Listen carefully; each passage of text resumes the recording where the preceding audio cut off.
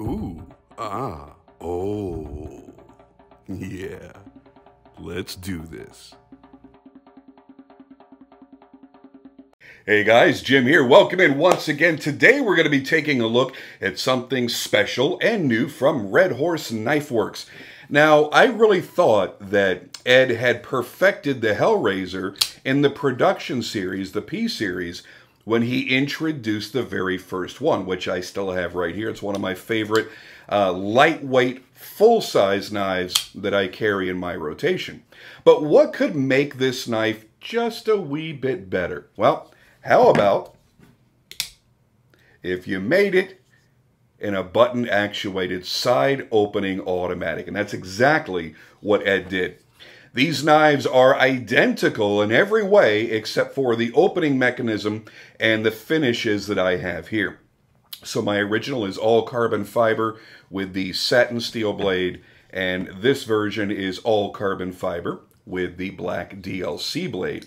But really, I got to tell you, there are a lot of automatics out there on the market, some better than others. When you're in this price range, you generally aren't expecting anything of a super solid build quality. You're not expecting a nice solid thwack when you open it up. And you'll hear that better when we're going down for the tabletop when the knife is closer to the microphone. But I got to tell you, this might be one of the best values overall in side opening automatics. I mean, we go back to some of the classics like the LUDT. That's really a favorite among a lot of people. The ProTech Godson is another. This puts you at a significantly lower price. It's a larger blade, and it opens every bit as well. Now, I'd love for it to be just a wee little bit stronger, and it's not. But I got to tell you, it opens with authority. You've got a great thwack sound when it opens up. It doesn't feel weak at all. I guess I'm spoiled, But when you're buying $5,000, $6,000, $7,000, or it's $500, $600, $700, $1,000, $1,500 automatics, there's going to be a little bit of a difference than you've got in this much more budget-oriented kind of category. Now, a lot of companies that come somewhat close to as low as these are priced, they just don't open with the same degree of authority. This thing is just fantastic. It fires every time, and it locks up solid. It feels really, really good. And I got to tell you, to have a virtual twin to the thumb stud opener, which I also love, obviously, I've still got it, there's something nice about having that choice. Now, if you happen to live in a state, one of those terrible communist states where you cannot have automatic knives, this is not going to be the choice for you. Then you go back to the standard Hellraiser, and I'll link the review to that one down below in the description so that everybody gets a chance to enjoy this. But the automatic, for those of us that are living in states that allow us to have automatics, please do check your knife laws. This is a really, really fantastic choice. It's still wonderfully lightweight. It's only a little bit heavier than the original. I'm not really certain why. I mean, really, you've only got the addition of a spring. The lock bars are the same thickness. Oh, I'm sorry, not the lock bar, but the stop pins are the same thickness. Everything seems to be just about the same. And really, you're only opening, you're only adding the opening mechanism, which I can't imagine adds a lot of weight, but there is a little bit of a weight difference. And yes, by the way, you can close this one-handed. Probably not the smartest thing to do, because if you miscalculate something and that blade comes down on your finger, it is going to cut you. These are stupidly, stupidly sharp. Now, I've been friends with Ed for a long time, so I'm not going to say this is a completely unbiased review, but here's the thing. If I didn't think it was worthy, just like every other knife that I have dealt with over the years, if the knife is not worthy, then I'm never going to make a video on it, because I don't want to trash somebody else's work. I mean, I've done that in the past. It came back to bite me in the ass, and it hurt the makers that had these overly bad negative reviews. So what I do now is I try to only show you the knives that I believe are worthy. Are there going to be pros and cons in every single video? Absolutely.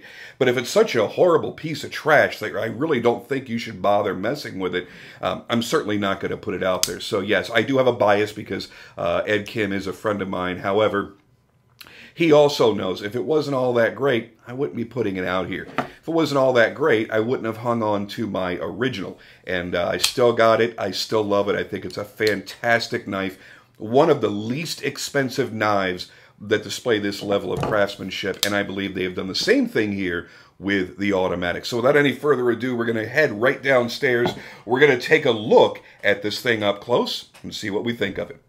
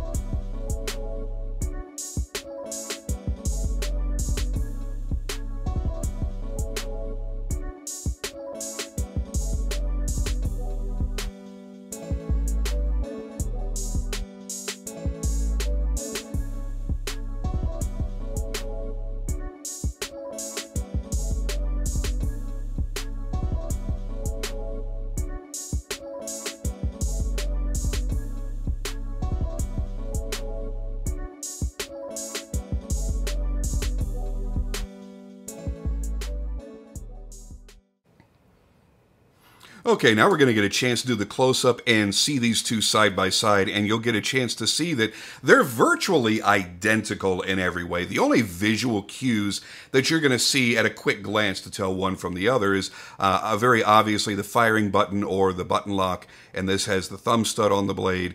This one, the original P-Series, has the quote-unquote speed holes in the blade, and this is a plain, clean blade without any holes in it whatsoever.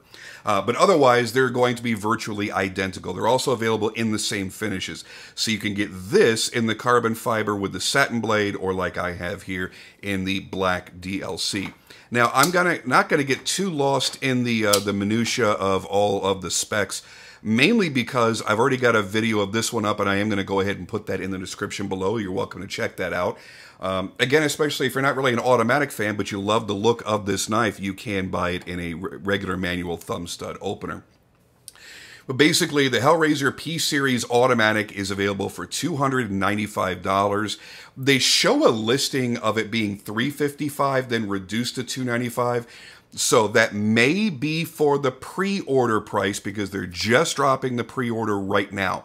So if you're viewing this video later on, you see the price is $355. I wasn't lying to you. It was the introductory price. I don't know if it's going to go up in the future or not. But the basic specs are 3 3/4 inch blade that's in S35 VN. They're showing a 59-60 Rockwell hardness on there. This particular version is PVD coated black. You've got the stainless steel liners inside, which have been drilled out. You see the massive holes in there to reduce the weight. Let's see, you've got a 5-inch long handle that is really nicely contoured, very comfortable in the hand, just like the original.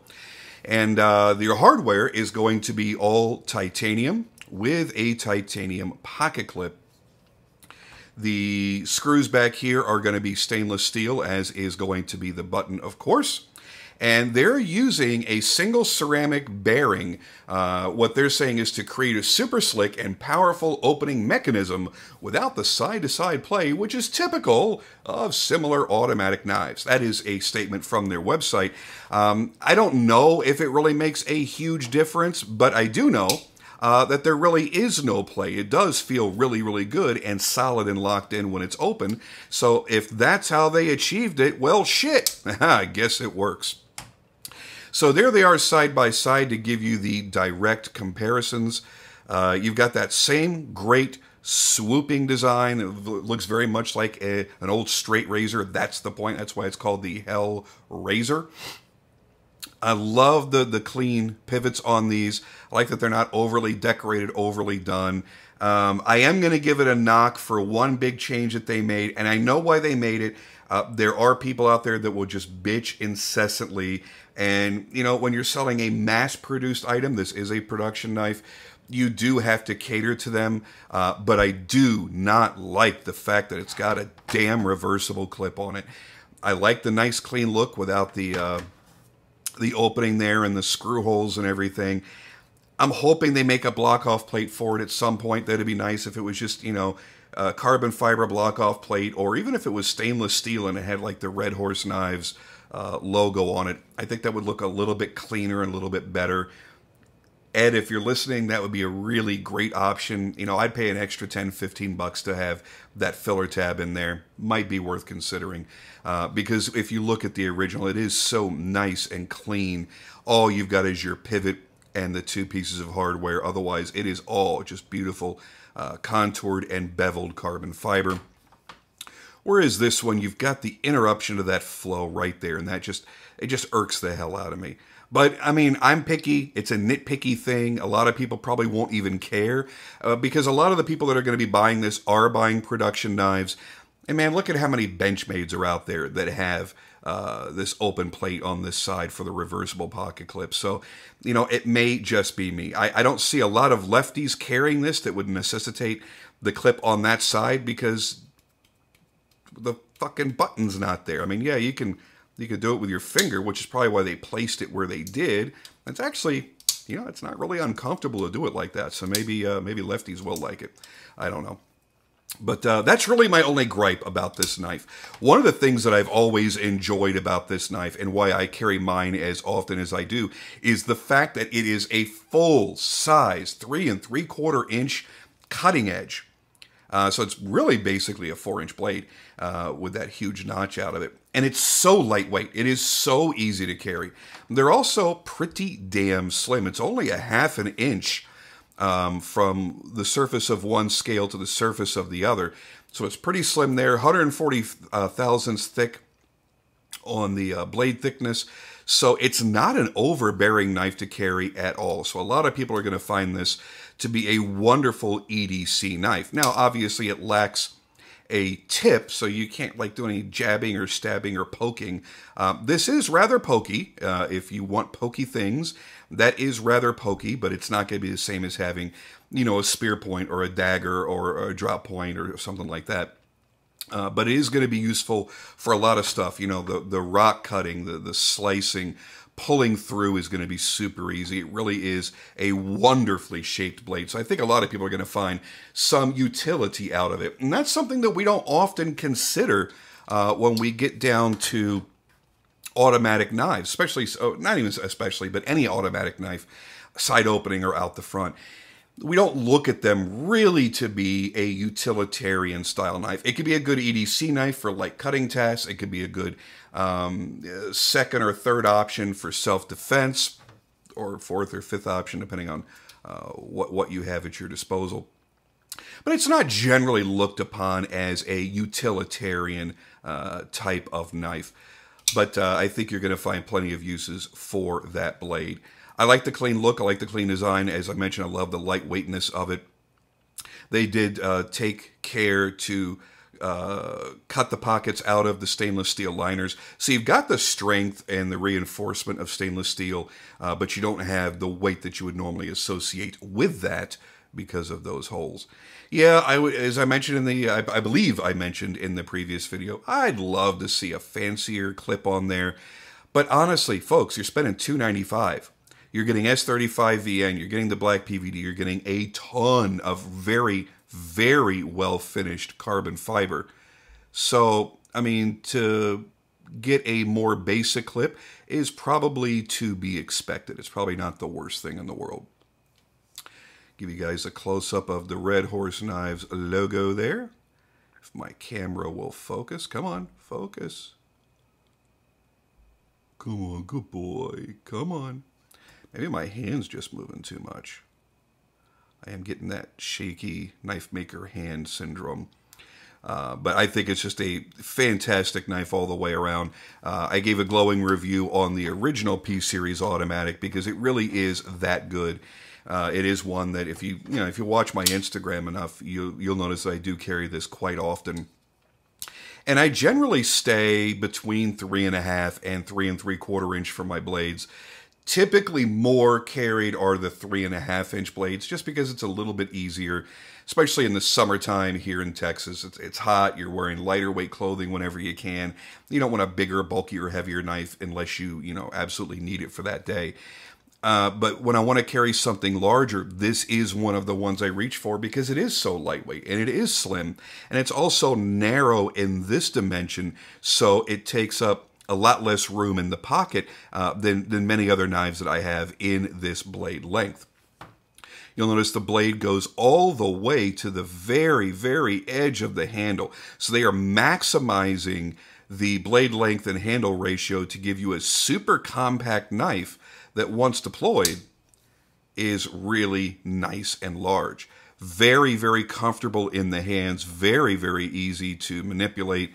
And it doesn't matter what handhold you decide to go with, it's going to be comfortable. So whatever you're going to be doing with the knife, I personally feel it doesn't have very many limitations. It's a great size, it fits right in the hand, very, very ergonomic, and it's a useful blade shape. So I mean, what the hell? You really can't go wrong.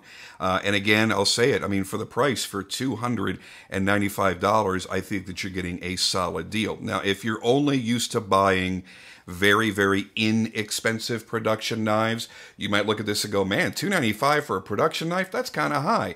I want you to start doing some research, and you can go back through a lot of the videos. I have hundreds of videos on my channel, and you'll see where custom knife makers make mid-tech knives and then also will branch out into production knives. And generally, and not everybody, but generally, you're going to see their production knives in the $350 to $600 price range, and higher, of course, if you get into more exotic materials like Damascus and things like that. So when I say that it's a relatively inexpensive price, I'm comparing it to what exactly Redhorse knives is. A production version of their more expensive knives. I've owned the mid-tech Hellraiser, and I've owned a full custom Hellraiser. The mid-tech, forgive me because this is going back 7 or 8 years. I believe the mid-tech was right around $400 or $450, if I'm not mistaken, just in plain titanium and steel. And then my custom, which was zirconium and beautiful carbon fiber, and just, it was absolutely the sexiest knife. That was closer to $1,500. So to see a replication of that from the same manufacturer at $295, that's where I call it a value. If you want to put this up against a typical Benchmade or Spyderco, no, it's going to be more expensive. But you are getting a high degree of quality in the components. Everything is fitted perfectly, and Ed and his partner are also inspecting every knife as they come through. If there's some wiggle in there, that shit gets tossed to the side. If there's a wonky grind on there or the edge isn't right, anything is amiss in the finishing of the carbon fiber, poof, you never see it. It goes off to the side. It's either then the part is replaced, or it's fixed in some way, or the knife is trashed and fully replaced by the manufacturer. So you're getting that extra step of quality assurance that, it's unlikely that anything's ever going to slip through and come to you with an issue. So one more time, I'll give you some close-ups here on the way out the door, and we will move on to the next video. Oh, man, look at that. I really do think that is a sexy-ass knife. The carbon fiber grabs the light in such a way. It's very subtle indoors. You go outside in the sunlight, which I attempted to recreate in my photography to give you some shots of the weave of the carbon fiber. Man, it just pops out and looks fan-friggin-tastic. All the way around, it's well made, it's classy, it's affordable, I believe, for what you're getting. And yeah, man, you don't want to go anywhere near that edge It is razor sharp. It really does live up to its name. They did a fantastic job. So whichever way you want to go, the manuals are still available. You can still go to redhorseknifeworks.com and order either the P-Series Hellraiser or the P-Series Hellraiser Automatic, and you could do the set and blade, black PVD, whichever, you know, whatever tickles your butthole, whatever you like the most, they've got an option for you, and they're affordable. So, hey, that's a great combination. All right, guys, that's going to be it for me. Thank you guys so much for watching. If you'd like to support the channel, please do so by going to Patreon. If you don't want to be a Patreon member, that's totally cool, man. No worries. I would love if you would just give a little extra support by clicking like on the video. That tells YouTube, hey, people are liking this. Let's show it to more people. And leave a comment down below, no matter what it is. I don't tell me your grandmother's name or how big a fist you can. No, okay, let's not get crazy. But leave a comment, leave a like. I hate saying that because it's such a typical YouTuber thing to say. But my videos are being pushed down and stifled and not being seen. I've got videos with well over 1 million views, many in the hundreds of thousands. And now for the past 2 years, I barely break 20,000. And that's because of YouTube's dumbass algorithms. So do whatever you can to help me out. If you do become a patron, you can do it for as little as $5 a month. You get entered into a monthly or bi-monthly drawing for mid-tech, high-end production, and even custom knives and other EDC gear that you'll get for free. So it's my way of paying back to you and thanking you guys for the support. And until next time, I'll see you guys on the next video.